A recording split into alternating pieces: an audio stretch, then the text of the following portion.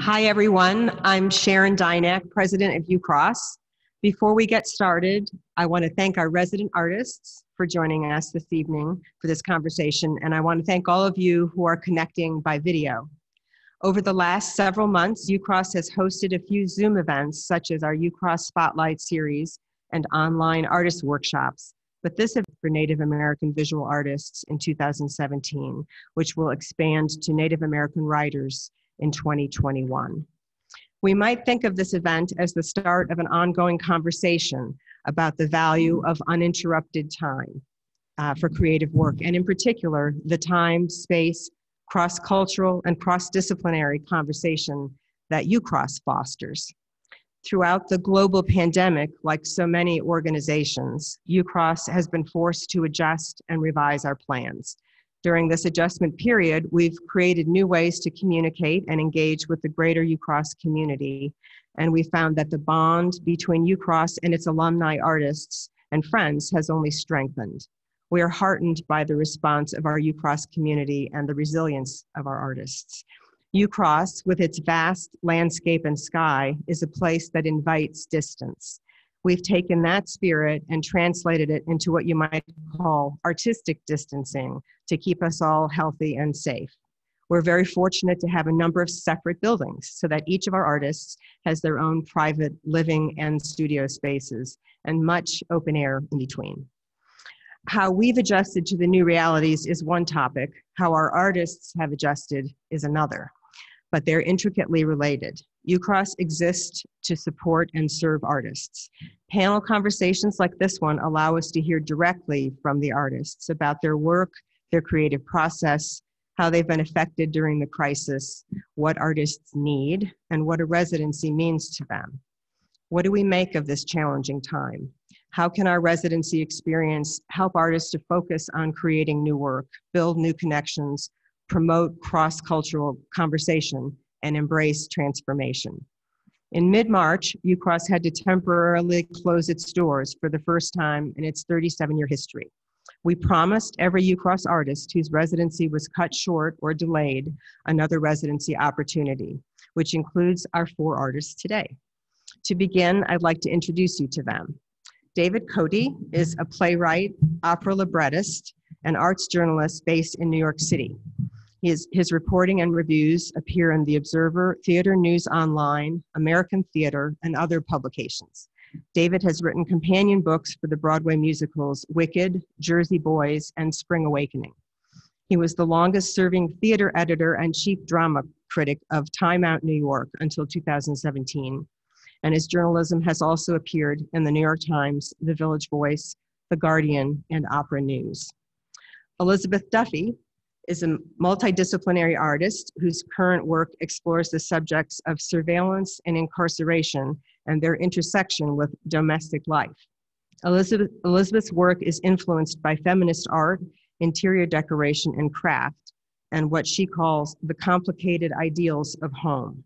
She lives and works in Providence, Rhode Island, and teaches in the art department at Roger Williams University in Rhode Island and in the graduate program at Vermont College of Fine Art. Nicole Simpkins is an artist and educator who lives and works in Minneapolis. She makes installations, mixed media drawings, prints, artist books, and performances.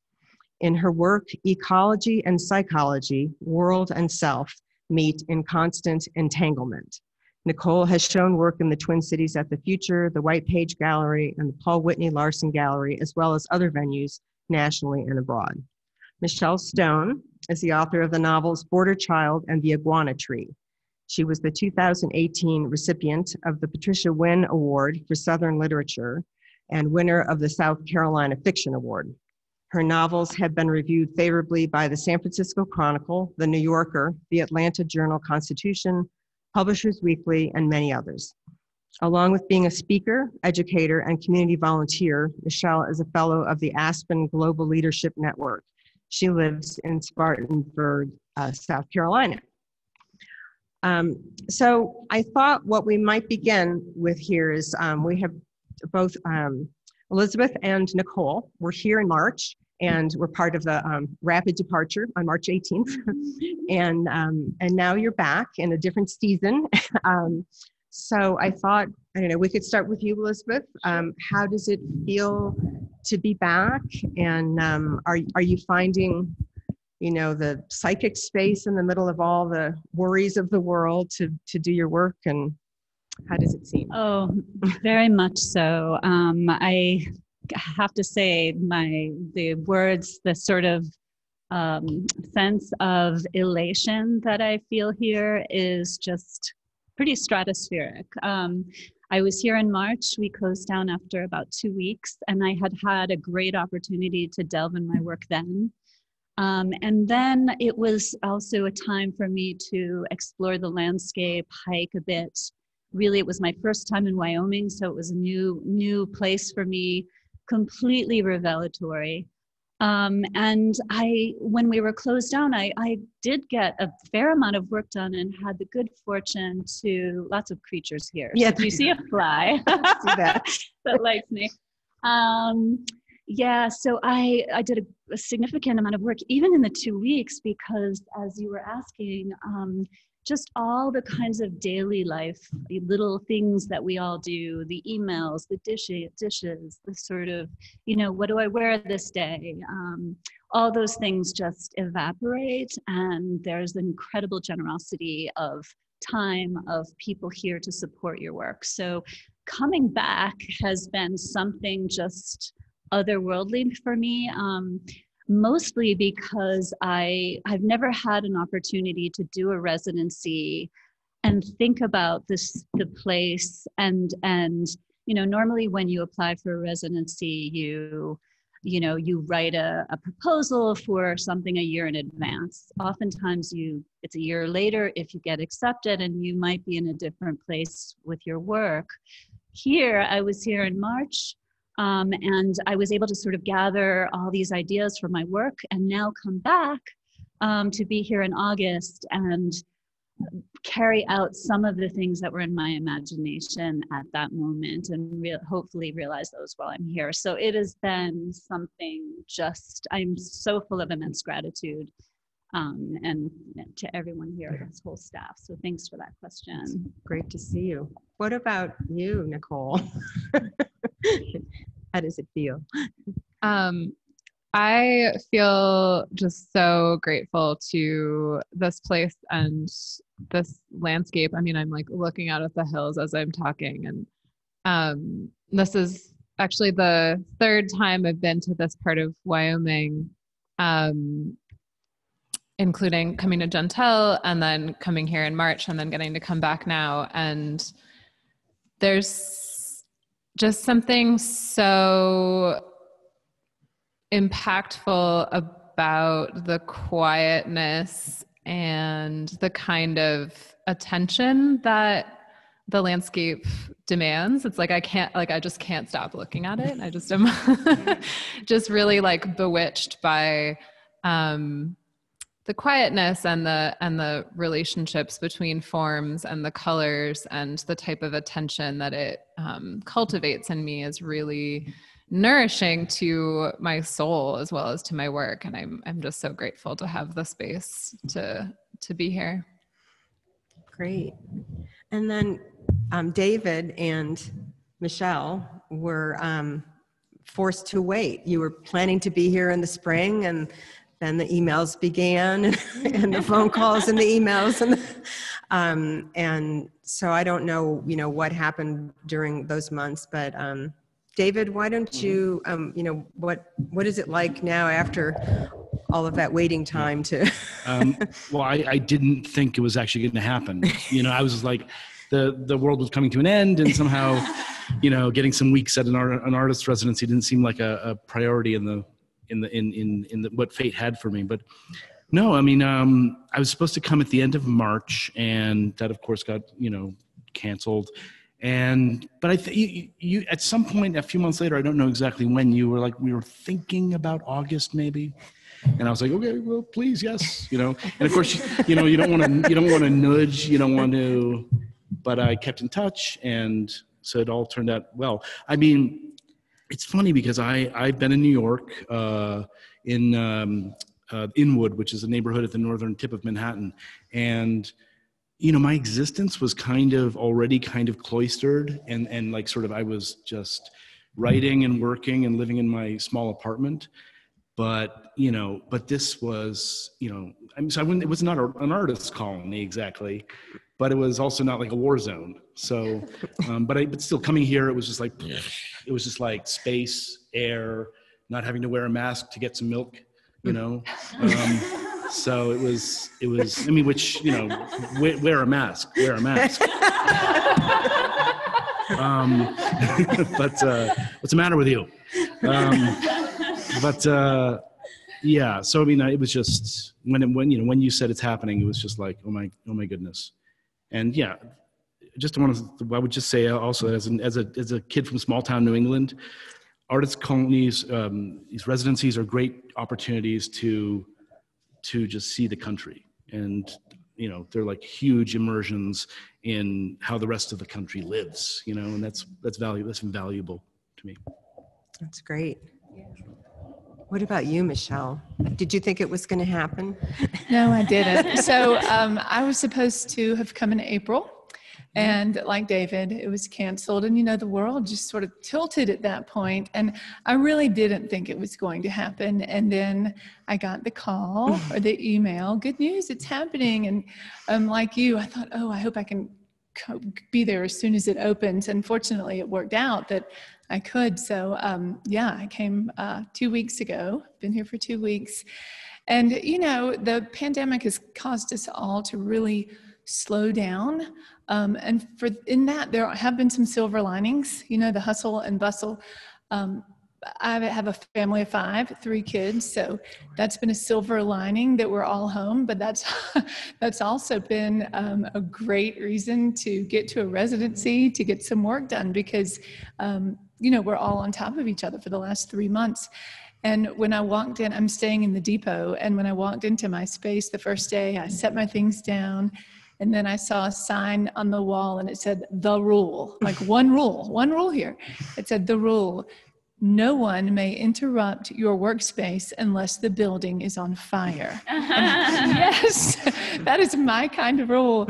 But yeah, to echo the other 3, it's really a magical place here. It is such a gift and I'm so grateful for it. I have gotten more writing done truly in the last 12 days than I've done in the past many months.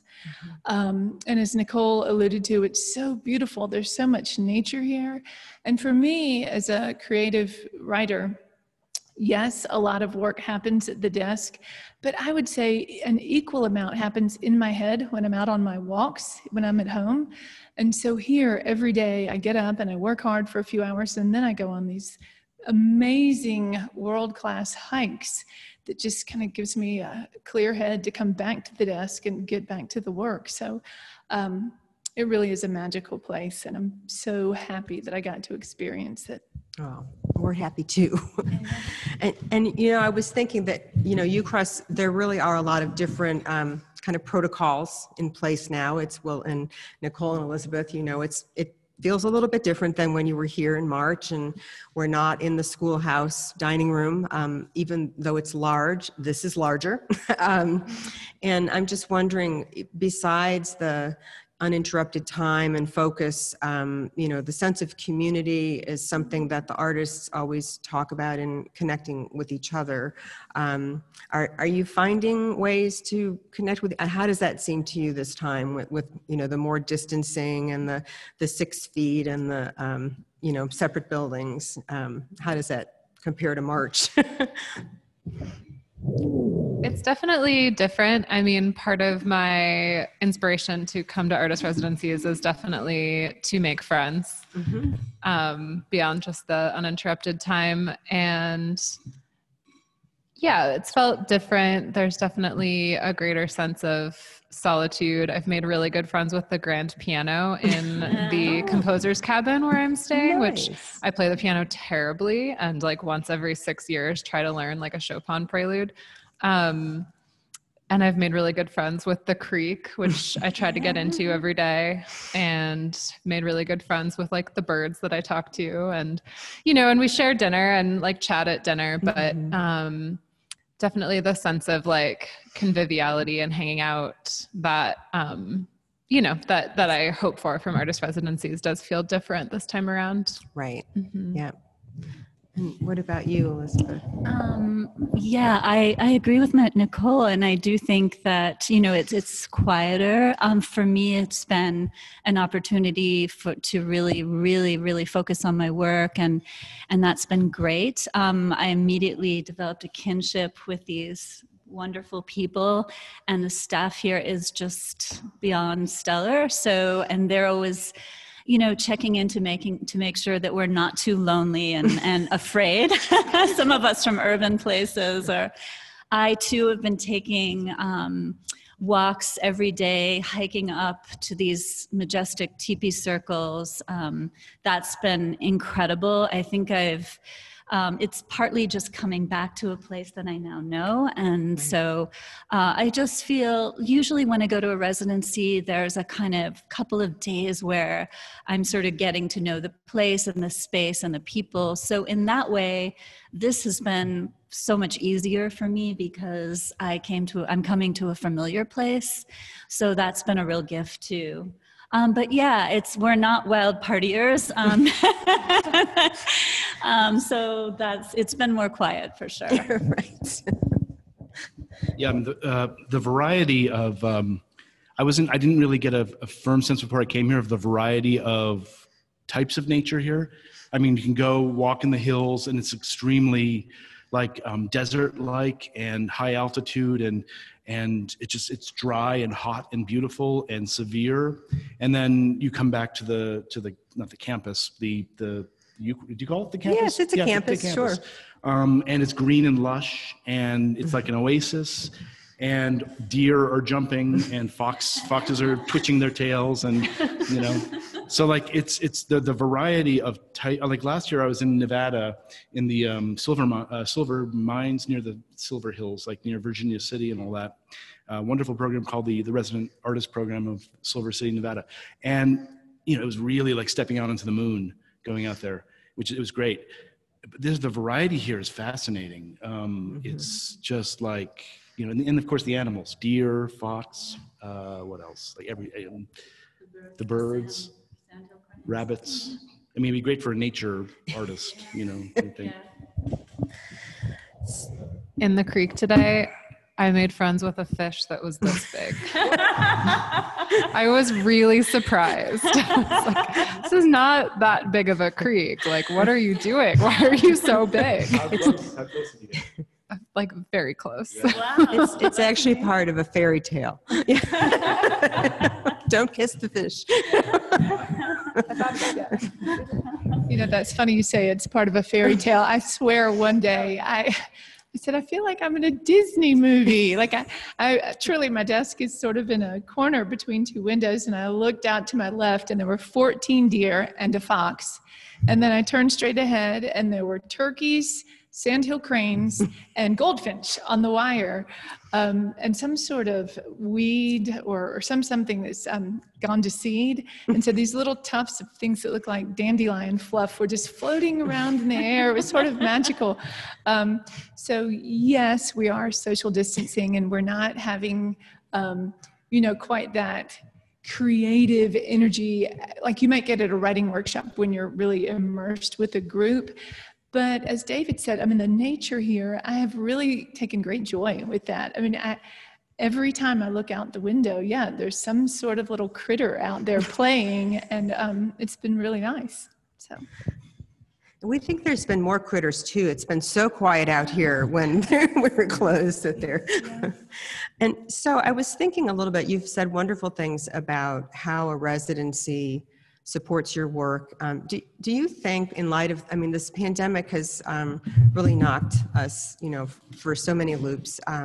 Do you think that the residencies, are as important as before, or more important? I'm just curious about like leaving your home turf and taking the chances of traveling and going away.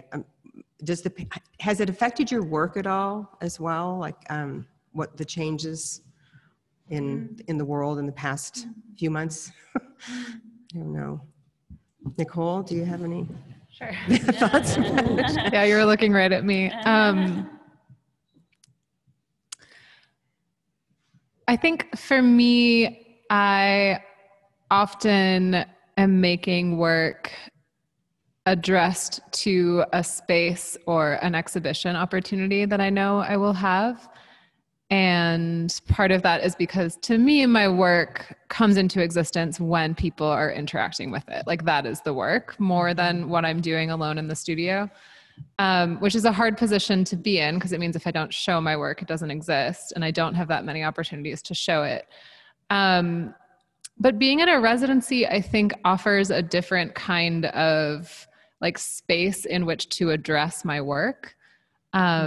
I've been thinking about that a lot, the ways that I sort of like need validation in order to exist and how I can, you know, kind of own that, but also think about some ways to shift that to be a space of being creatively fruitful more than a limitation. And I think there is something that, you know, you could describe it as like having permission or validation about coming to a residency, but I think there's maybe something even deeper than that, that it's like an honoring of what it is that an artist does in the world and actually acknowledging like, no, like what you do and what you are is important and we see you and we want to make sure that you get to do that. And that's rare. It's really hard to find. It's really hard to believe that art is important when it's the thing that you need to do in order to be who you are. And I think for me, that's a big part of what getting to come to an artist residency does for me is like, oh, right. Like I do exist. What I have to offer is something that is like wanted in the world. And I get to have this space of having that be honored and recognized. And that's very moving to me and really makes a lot of things possible for me. That's great. I want to follow on that because so much of what Nicole said resonated for me and brings to mind, I had a teacher in grad school who said to us, what are you going to make when no one's looking? And I've had this a year off from teaching, and it's been this incredible opportunity of time to really think about that and try to do that and realize that. I've been showing my works, regularly for many, many years, and it's really been great to take a breather and just be in the studio and kind of see what happens. And I feel like this space and place is offering us that, and it's something very rare. So I do feel that it is a unique time, and I feel the importance. I mean, we see so many people who are making things, whether drawings or sculpture as I do, or baking sourdough bread and cooking. And it's just the creative spirit that's emerged out of this has really been really inspiring to me. While I was here, yeah, I don't know. I mean, talking about COVID art, it's like, which of course nobody, which is sort of interesting, both sides of the position of the, like, I've seen many people on social media who are like, I don't want to see your COVID story or your COVID painting, and it's like, or that's social media for you. Yeah, I know. Yeah, it's like very, very productive and constructive. But and I understand that, but also it's like, well, you need to have art needs to respond to the times, or maybe some of it should. So I don't know. So I've been spending part of my time here working on a short opera libretto that is not commissioned to be thematically related to what's happening right now, but is, I think that they're going to be done in Cleveland next year as like micro operas. And so the premise is vaguely very contemporary, a couple that breaks up and yet they're sort of trapped in the same apartment because they're afraid to go out. So trying to use like ideas of fear of the outside and of being cloistered in a small space, more metaphorically than, in any sort of documentary way. And, to find the humor and the humanity in the situation. So, but yeah, it's interesting. The work is, I don't know. The work is, it has to affect you somehow. Right. The situation has to affect the work. Exactly. Michel? you know, along that same line, I think art or writing, anything creative needs to speak to the human condition. I think any art worth its salt does. And so having this time here during these unprecedented times when there's so much uncertainty, as a writer, you know, I like to address themes that connect us as human beings and speak to the human condition. And with all that's going on with this pandemic, what is the human condition? And what does give us hope, even in these uncertain times? And so being here in this space, sort of in a vacuum, kind of away from everybody else who's still running around with their hand sanitizer and their masks and freaking out. And just, you know, we're frolicking with the foxes and the sandhill cranes. You know, it's given me pause and time to really think of those things. What gives us hope as human beings, even in times of uncertainty? And, you know, what ties us together? What pulls us through this?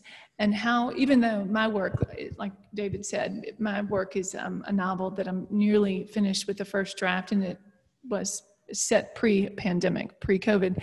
But still, there are these themes that I want to address, and pulling back and kind of reflecting on where we've been for the last 4 months in this space has been really valuable for me. Great. Well, I don't know. Have you had any thoughts, or there are questions I haven't asked, or things that have come to your mind that you want to throw out there? Or? I'm just curious, turning it back to you, Sharon, like how sure. has it been for, I'm sure, the staff and everyone here, like that whole process of coming back to the residency, and how has that been, that experience for you? Well, I would just say it's the greatest relief and energizing thing to have artists back at Ucross. You know, I've lived here for many years. I love solitude and quiet, and I've been you know, incredibly grateful as I watch the news, you know, from my house, you know, over the months, and know the challenges of the, you know, the cities and everyone.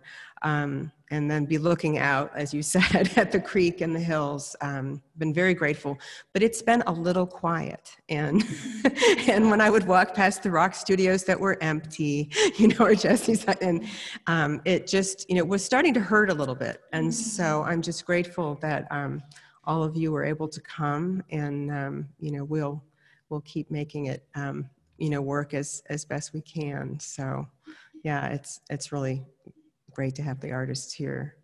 You know, I guess, you know, we can stop. I mean, we're getting relatively close to the most important moment in an artist's day at Ucross, which is dinner, but we're not quite there. But we didn't talk about dinner. Oh, you went. Oh my goodness. Okay. Go ahead, talk about dinner. I weighed 150 pounds when I came here. No. It's just 2 weeks. 2 weeks. It's really good. They feed you really, really good. Sure. And Cindy Brooks, the chef, is just, yes, mwah. That's incredible. And, you know, just to mention about dinner as well, from my end, I join, you know, the artists for dinner intermittently, as you know, and I swear every time I come, I can barely fall asleep at night, because everything that we talk about, I learned so much from all of you, and I'm thinking, my mind is like so, you know, energized by what I hear. So the dinners really are important on both ends, but and the lunches, I think, are also key, don't you think? To uninterrupted yes. So much to look forward to. So we always end up with food at Ucross. Well, I just want to thank you guys for, you know, taking the time, you know, from we took them at the end of your busy art days, and you're, you know, probably exhausted. So thank you for joining us, and it's wonderful to hear your perspectives. And we'll do this again. Thank you very you. much. Thank you. Yeah. Thanks to everybody.